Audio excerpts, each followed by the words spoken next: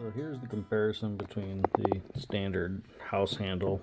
This one's the curved, 28-inch single bit handle that I haven't touched. So when I ordered it from House Hamdles, it's sanded, so it's without the lacquer, but it is the hand-picked version. So I did pay, I think, a couple bucks extra for that, but they do come with great grain orientation. You can see that. But the issue with them is they do come pretty thick. So the way I thinned it down to get this as a result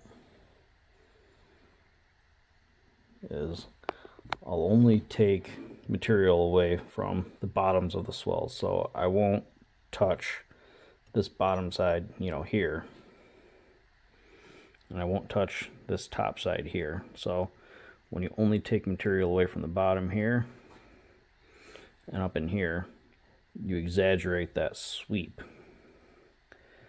And I think you get a better shape to it. One of the other things that you do is thin it down significantly in this direction too. Once you get the head fit onto that portion, I like a nice gradual taper into the rest of the handle. You don't want that abrupt taper, so thankfully they give you a lot of meat here to work with. And then once I've got the head fit, probably 90%, then I'll determine where that shoulder is, and I'll make a more dramatic sweep afterwards, which helps accentuate that curve. The other thing that I do is shape down the palm swell here, so you can see the main shape that it comes with is pretty bulbous. So this would be a convex curve, where you would really want it to be concave to fit the shape of your hand. So I'll take the rasp and then pretty much determine where my widest part of the handle is, and then hollow out that section in between.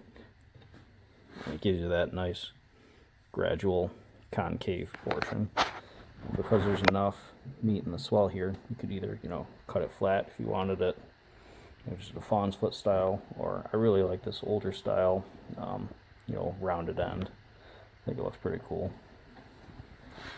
But yeah, biggest drastic part there is it's just pretty thick, so thin it down. And this handle looked exactly like this when I started.